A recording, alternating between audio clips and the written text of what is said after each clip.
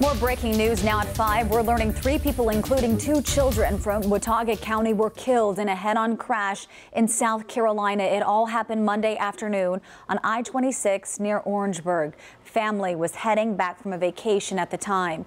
NBC Charlotte's Brooke Katz live at 5. And Brooke, this is such a sad story. Sarah, it is just an absolutely heartbreaking situation. The family was on their way home when a tractor trailer went across the median, slamming into their van head-on, killing a father and his 2 young daughters.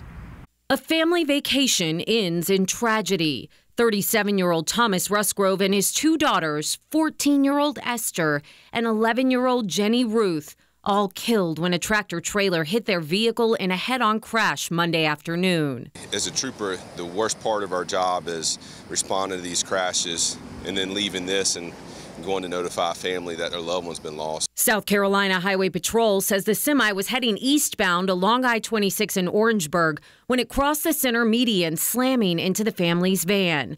According to a GoFundMe page set up for the family, 2 other people in that van, a mother and son, survived. They're reportedly in the hospital in stable condition.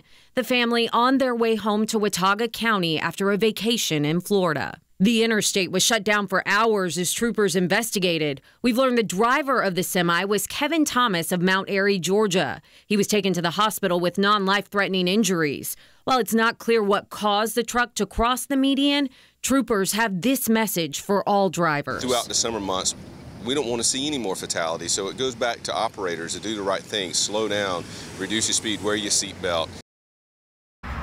We did get an update from family members this afternoon. We're told Ethan, the son, is now out of the ICU, but does have a long road to recovery. Leslie, the mom, is still in ICU and working to recover, but we're told she is stable. The family released a statement talking about how they're clinging to their faith during this time, saying in part, quote, "The entire family loves the Lord with their whole heart, and he is our strength and comfort during this very difficult time."